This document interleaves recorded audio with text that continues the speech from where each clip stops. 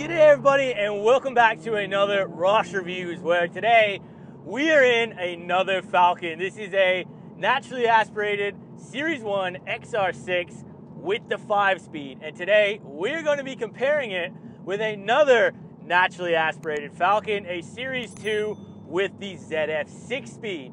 Both of these cars have been modified very tastefully, so we've got full exhaust systems on both of these cars. They've both been tuned by the same tuner at BPT, and they're both putting down about the same power, roughly 270 horsepower to the rear wheels.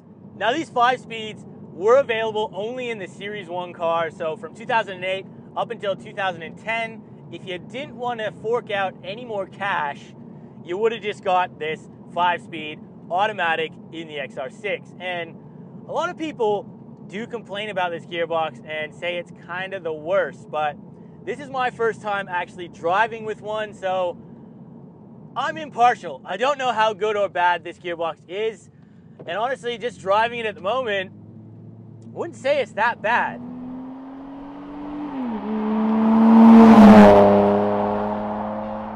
Just cruising on this rough country road though, I gotta say it seems to shift fairly fine, seems to feel fairly smooth. It is really only when you start flat footing this car that you can kind of tell it is just slightly a little bit more aggressive because of the lack of one gear here. Now, just going on fuel economy, because there is a bit of a difference here between these gearboxes and their fuel economy rating. This particular one, it is tuned, we got that exhaust, full system. It's putting about 12.6 liters per 100 Ks down, and you know, look, these really aren't known for great fuel economy. It is still a straight 6, you know, and it's a big car, it's a heavy car. It is what it is. It'd be very interesting to see what the other one is putting down, because I believe from factory, these with the 5-speed were meant to be putting out about 10.5 liters per 100 Ks, and the ZFs were meant to be about that 10-liter range. Now, just putting it over in performance mode, it's Tiptronic, just like in the 6-speed, tailored exactly the same way. So you pull down, go up a gear, push it forward, you go down a gear, just how I like it. And just running the gears here,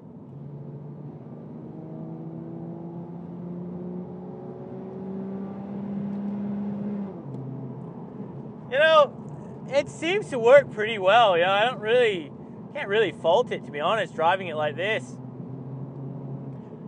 Yeah, you definitely want to keep it in that rev range of about 3,000 onwards if you really want to put the power down. But as long as you're doing that, this thing moves pretty healthily, I gotta say. The biggest difference I seem to know with this 5-speed, just when you have it in drive, when you're in performance mode and you're changing the gears yourself, it seems to be very comparable to any other Falcon I've driven. It's really just when you're in drive and you flat foot it, it just seems to be a little bit more savage, just because, you know, there is a lack of a gear there. And depending on where you are on that rev range and what speed you're doing, sometimes it can feel quite severe. But yeah, in performance mode, shifting your own gears feels pretty nice. Now, 0 to 100, guys, here, the moment of truth. It's what you guys have probably been waiting for here. We just got in performance mode. We've got traction control off to give it its best chance. We have reset the draggy, and we are just gonna flat stick it and just see what we get here. So it's gonna build the revs up a little bit, and here we go.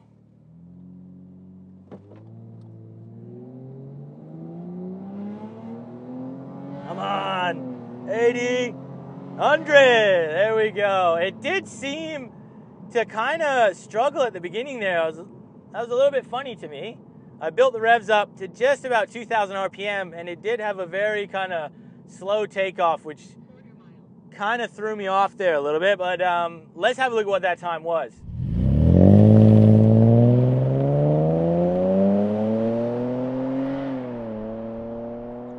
Zero to 100 there was achieved in 7.5 seconds. So let's get in to that Series 2 and try this again.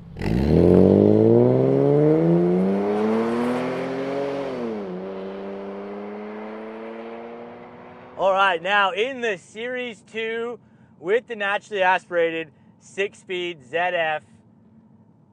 Again, these cars have been basically tuned exactly the same with the same tuner, both putting down, you know, roughly those same power figures. This is going to be interesting to see what this car actually gets.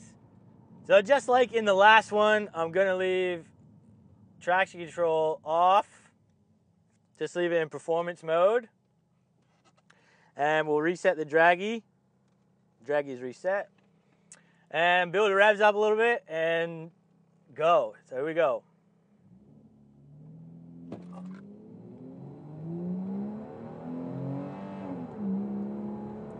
And 100.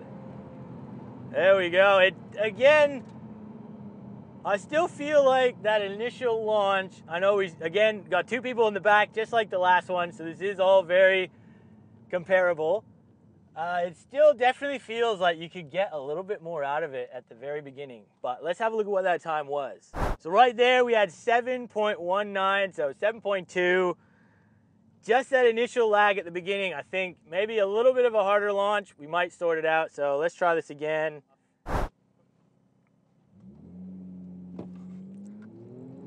Just a little bit of it at the beginning. And 100. There we go. It's just getting off the line. It just seems to be stuck at 2,000 RPM and not let me build it up a little bit more. It would love to be built up to about 2,500 RPM. Just does not let me do that. But let's have a look what that time was. 0 to 100 right there again was 7.6 seconds. So clearly our first attempt at 7.19 was definitely the quickest. And let's remember, guys, he's got a full boot of stuff in the back. There's two guys in the back seats as well with me. So it's a full car. And I don't know, I guess if you had an empty car, you probably would be getting close to getting into the 6 seconds range, but that seems to be what it is.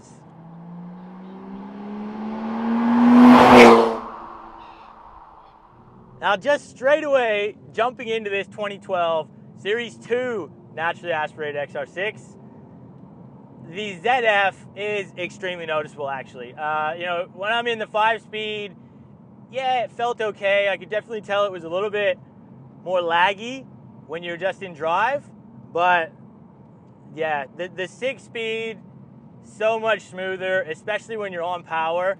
It's actually quite noticeable. Kind of surprised me with that because you don't really notice it until you jump from the 5-speed straight to the 6-speed.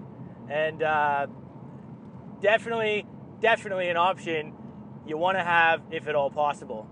Now let's just get into the fuel economy here again, because like we were mentioning in the 5-speed, the 6-speed ZF had a lower rating from factory. So going on our average fuel economy here, this is actually pulling up a 10.4 on average. So significantly less than the last one we've seen, and we've actually been giving it quite a few launches, testing it out quite heavy-footedly right now.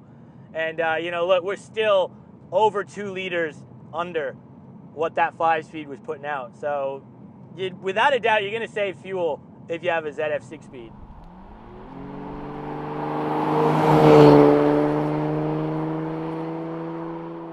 So all up between these two cars, same tuner, same mods, roughly the same rear wheel horsepower.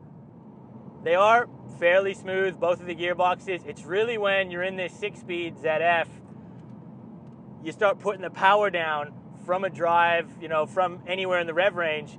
That's when this feels very noticeably smoother. It definitely is a lot smoother than that 5-speed and just seems to give you a more linear power, 100%. Highly recommend, if at all possible, go for a Series 2 if you can afford it. And definitely 6-speed manual or the 6-speed ZF would be my two choices over the 5-speed, of course. And just even from drive here, we're just going, you flat foot it.